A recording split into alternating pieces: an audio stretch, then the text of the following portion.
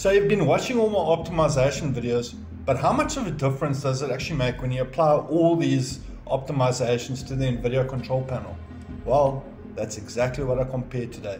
Default versus optimized. So sit down, strap in, let's go. Right guys, second video today. What I'm going to be looking at is my settings in the Nvidia Control Panel once you make all the optimizations that I recommend versus the default settings. So just to go through what those changes are, is I'm not gonna change anything here because I do recommend performance. Most of you guys will be on performance. I'm not going to tell you to put it on quality.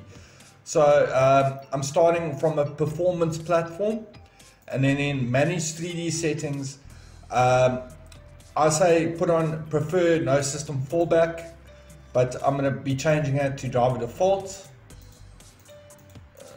And then open GDDR compatibility, I put it on a preferred performance, but the default setting is auto. Power management mode, the default setting is optimal.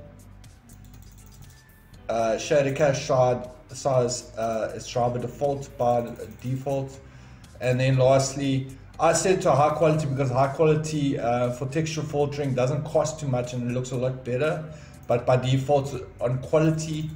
And then lastly, thread optimization by default would be on auto. So I'm comparing all these default settings versus my optimized settings. But anyways, let's get to it then. So guys, before I get to my results, you guys are awesome. Thank you so much for support, but please just make certain that you got the notification bell set to all.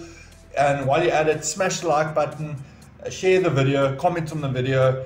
And then for those of you that aren't subscribed to my channel, please consider doing so if you find this type of content helpful by the end of the video. On my homepage, I do have a whole bunch of optimization videos. The Nvidia Control Panel settings. This is a video on how to unlock undervolting for 10 gen and newer. There's a video to unlock undervolting for 9 gen and older. And there are also various other optimizations on my own page. But that's not what this video is about. Let's get to it then. So guys, Nvidia Control Panel default settings versus the optimized settings that I recommend. So all these settings that I changed from my settings to default, that's this section over here. So guys, I tested 5 to 19, so that is 16 games. Over those 16 games, I add up all the average FPS and I got to 927. And then I added up all the 1% lows of the 16 games and I got to 680. And then I added up all the 0.1% lows of the 16 games and I got to 558. Now this is the Nvidia Control Panel on a performance profile, but with all those settings set to default. So no optimizations. And then the Nvidia Control Panel with my recommended optimizations. So optimized, so it would be once you go into the Nvidia Control Panel, setting CUDA system fallback to preferring a system fallback, open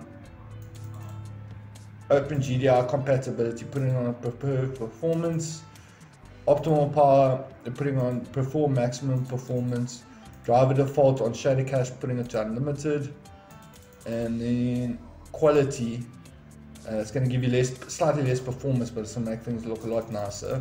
And then thread optimization, obviously putting that on instead of auto. So those are the changes that I'm setting in the Nvidia Control Panel for optimized. So when I add up all my average FPS, I get to 935. So you can see it's not a hell of a lot, but it's a little bit higher than the default settings in terms of average FPS. But that's not how you determine performance. The way you determine performance is stability. So once I add up all the 1% lows, I get to 715. So you can see it's 35 1% lows higher over 16 games than default, which is 680. So quite a big jump in 1% low stability improvement. And then the 0.1% lows is even better. When I add up all the 0.1% lows, I get 600 over those 16 games as opposed to 558. So that's just like little micro status. So your games will be more stable in terms of 1% lows. So your average low FPS is higher on these optimized settings that are offered you as opposed to default settings, and then it's quite a lot more stable in terms of 0.1% lows. So guys, those are my control panel settings. That's the chasm between the default settings and the optimized settings that I offer you. Just bear in mind, I do test on a GTX 1650 laptop, so if you got a slightly weaker card, you might experience bigger margins than I do, bigger improvements.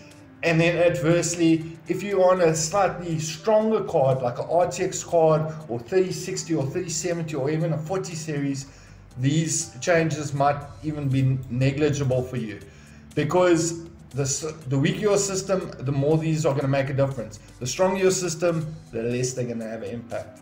But that's my 2 cents. Guys, thanks so much for watching. If you enjoyed the video, be sure to smash that like button. If you have any questions, please hit me up in the comment section. And as always, guys, if you're still watching and you haven't subscribed as of yet, now's the time to do so.